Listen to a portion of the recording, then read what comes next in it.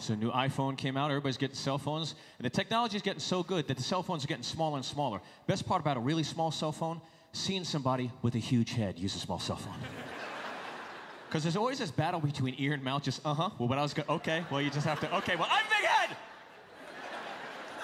You know, you know what I miss? Slamming a phone. I'm always on my cell phone. I miss, like in the 80s, those rock-hard plastic phones. Like if there's ever a nuclear bomb, cockroaches and those phones will be around. I mean, I would get pissed off. Screw me? No, no, no, screw you! Clang! Oh, that felt good. Now they know what I'm talking about. You can't do that now. Screw me? No, screw you!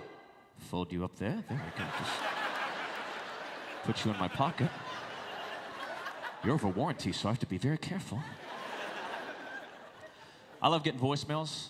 I know within 3 or 4 seconds if I'm keeping the voicemail or getting rid of it. Like you're going to these first new voicemail message. Hi, Steve, it's your grandma, just 7.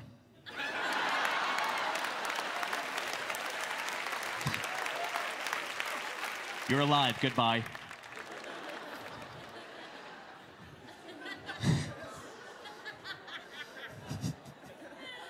You know what I love? I love Chapstick.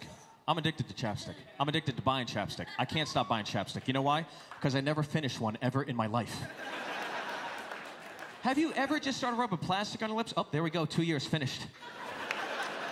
No, I buy one, I have for 3 or 4 days, gone. You ever see somebody that really needs Chapstick but just won't splurge the $1.50? You know, the lips are all brown, white, cracked, dehydrated. Anytime you yawn and start bleeding, take care of that.